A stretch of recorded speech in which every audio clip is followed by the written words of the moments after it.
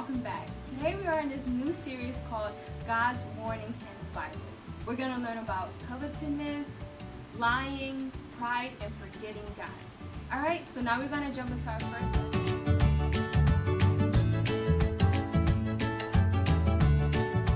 Hi, God bless everyone. Today we are going to talk about beware of pride.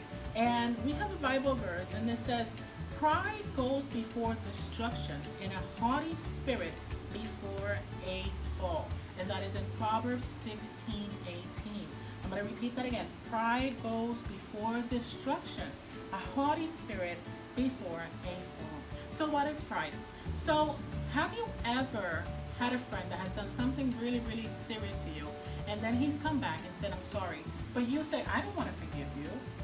I don't want you around. You're not my friend. And you know that your friend really means the apology, but you do not want anything to do with this friend. So you push this friend away. That, what you're feeling, okay, is a little bit of pride in your heart. You're feeling that you do not need to forgive somebody because they don't deserve it.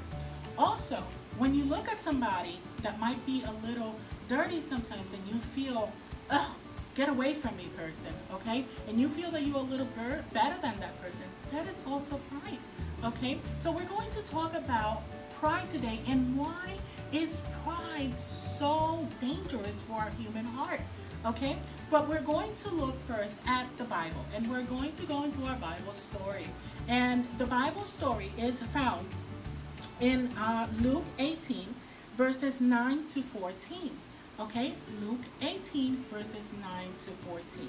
And it says, to some who were confident of their own righteousness and looked down on everyone else, Jesus told this parable. Two men went up to the temple to pray, one Pharisee and the other a tax collector. The Pharisee stood by himself and prayed, God, I thank you that I am not like other people, robbers, evildoers, adulterers, or even like this tax collector. I fast twice a week and give a tenth of all I get. But the tax collector stood at a distance. He would not even look up to heaven, but he beat his breast and said, God, have mercy on me, a sinner. I tell you, this man, rather than the other, went home justified before God. For all those who exalt themselves will be humbled, and those who humble themselves will be exalted. So in this lesson, we have Jesus, and Jesus is surrounded by a crowd. And though there were a lot of people around him that thought themselves better than anyone else. So Jesus brings a parable, okay? So a parable is like an example of something that happens. And he talks about two men. One, okay, was a Pharisee, and the other one, the tax collector. The Pharisee walks in and he starts talking about everything that he has accomplished. He says, oh, I thank you, Lord, that I am not like everyone else. I thank you, Lord, that I am better pretty much than anybody else, that I do my taxes, I pay my taxes, I pay my tithes, I do everything right. But the tax collector came in and he said, he wouldn't even look before heaven. He was just bow his head and he said, God, have mercy on me. Okay, so one had the position of pride. He was talking about how great he was and everything that he can do better than anybody else. But the other one was humble before God. The prideful man was really relying on his own strength. He was not relying on God. He was not relying on Jesus. Okay, he didn't recognize himself as a forgiven sinner. But the tax collector realized that everything he had and everything he could ever accomplish was because of God and because of God's love for him. So one, okay, even though they were both looking for God, one was pretty much being pushed away from God because the Bible says that God rejects the prideful. But the other one was being drawn close to God because the Bible says that God draws near to the humble.